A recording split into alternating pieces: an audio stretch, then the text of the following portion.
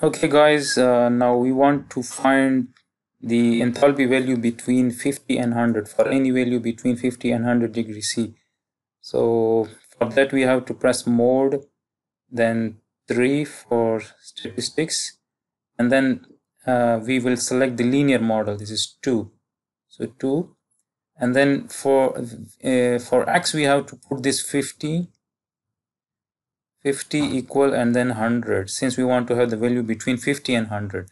So for 50 the enthalpy value is 2592.56,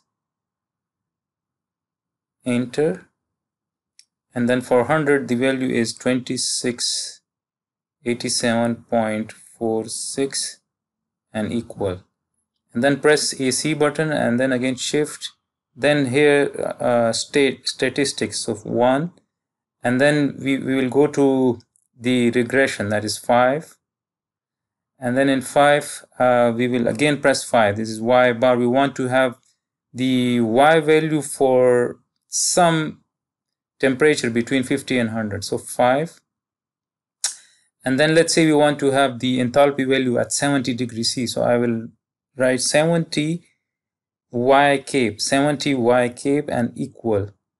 So the enthalpy value at 70 degrees C is 2630.52. Now let's say we want to have the enthalpy value at 90 degrees C, so again press AC, shift 1, regression 5, then again 5, and we want to have at 90, so 90 y cape equal.